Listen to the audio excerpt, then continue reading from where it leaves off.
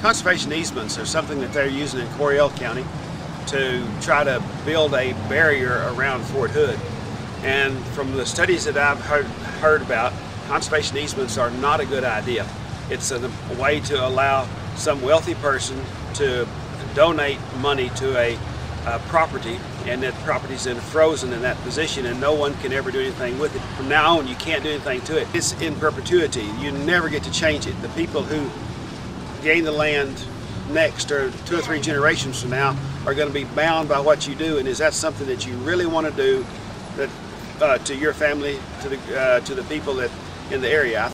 These conservation easements allow some lawyer group or some group to monitor them, and they make lots of money without doing very much. So it's a tax dodge that's been rigged. I think it's a very bad idea, and that's what I'm hearing in Coryell County, that it's a bad idea to lock the land in.